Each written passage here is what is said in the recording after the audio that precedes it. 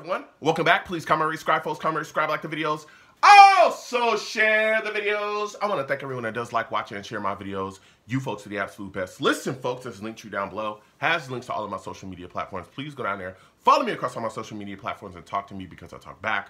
Also down there as well as links to all of my YouTube pages. Please go down there, subscribe to all my YouTube pages, and turn on your notifications so when I post content, you folks will be in the know. Listen, folks, Friday at 7 p.m. Eastern.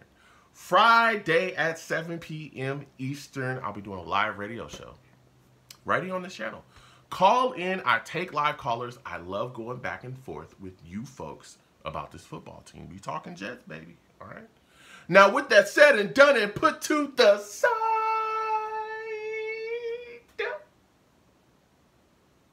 I've come to talk to you folks today about the New York Jets releasing Laken Tomlinson. Yes, they released him, for those of you that may not know. And we're going to have a discussion about this, man. Okay?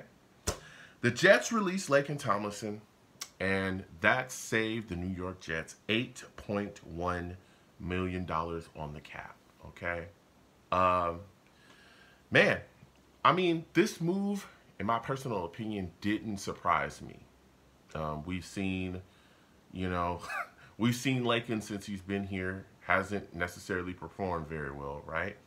And I knew that Joe Douglas would take this opportunity to get away from that contract and, you know, get the cap space to really take care of business and do what he needs to do to address this, right? But there was a lot of Jets fans that were upset.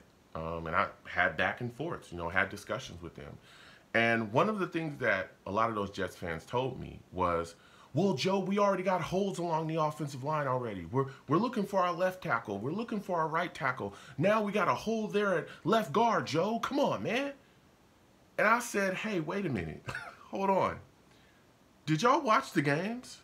Because even when Laken was playing, there was a hole at left guard because he was trash, okay? Laken Tomlinson was not good. He wasn't. The Jets' interior of their offensive line struggled last season, especially at the guard spots, right? We saw that, okay? There was issues blocking. There was problems up front, okay? So, no. It's good that Joe Douglas took care of business, said, hey, I'm moving forward.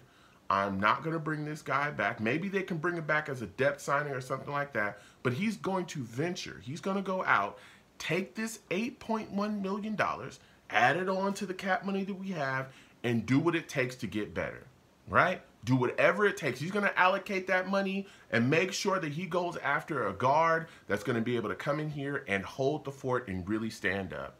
And don't talk to me and try to convince me that Laken Tomlinson is bad because, well, it's all Keith Carter. It's all Nathaniel Hackett. No, it's not, okay?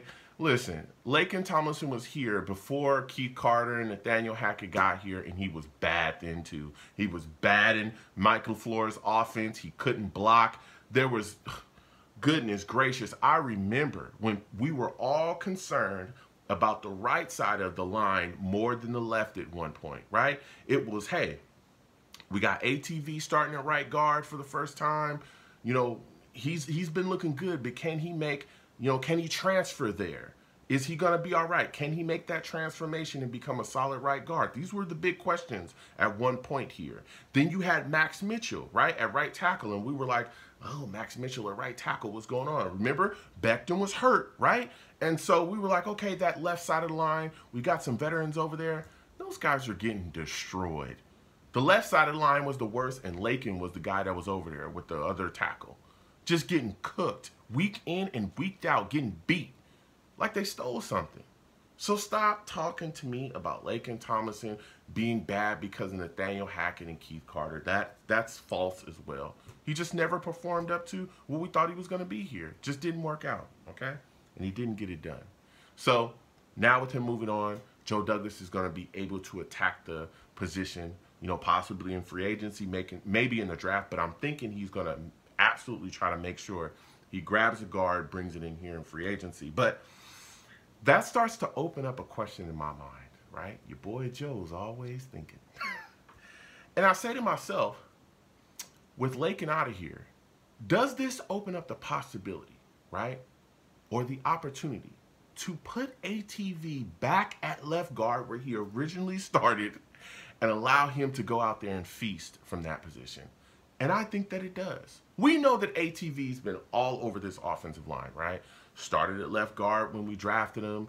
He's been at right guard. He's moved out to left tackle at one point because we needed him out there with all the offensive linemen we had hurt. Then he moved out to right tackle. We've seen him. He's played very well, like very well across this line, but he's definitely been completely dominant at these guard spots, whether it be left guard or right guard. But that left guard position, he was just completely destroying folks before they really started moving him around.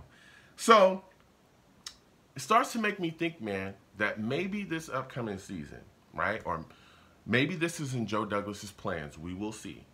I'm thinking that they'll probably put ATV back at left guard and just allow him to go out there and just destroy people, you know, this next upcoming year, you know. It's going to be very interesting to see what they do. But there's a possibility. And I'm thinking we could see ATV return back to the position that he started at on this offensive line. So left guard could be ATV's spot this upcoming season. I'd be excited to see it, you know.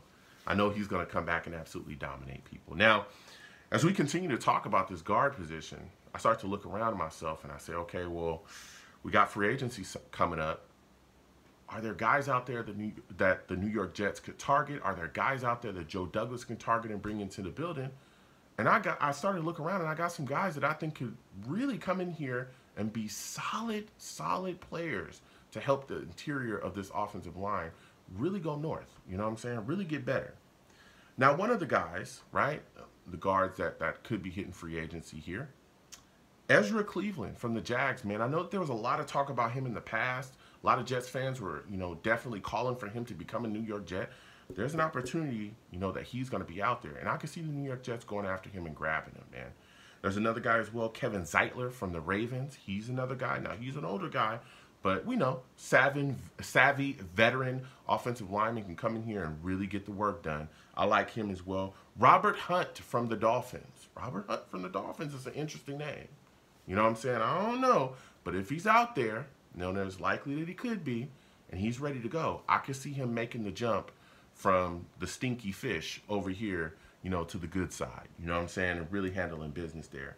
And also Kevin Dotson from the Rams. Now, again, he's an older guy as well, but he's a guy I think can be brought in here and really handle business. So there could be, you know, there could be some shifting along this offensive line. I know we're going to go out, we're going to grab some guys, but we must do what it takes to ensure that we properly protect Aaron Rodgers this upcoming season. Whoa, it must be done. Listen, comment down below. Let me know what you folks think. How do you folks feel about the New York Jets releasing Laken Tomlinson? What are your thoughts about ATV possibly moving back into that left guard role? What are your thoughts about that? Also, are there any free agent guards that you would like to see the New York Jets target? What are your thoughts about some of the guards that are brought in? Comment down below. Let me know what you folks think. Let's go back and forth. You folks have a good one. Peace.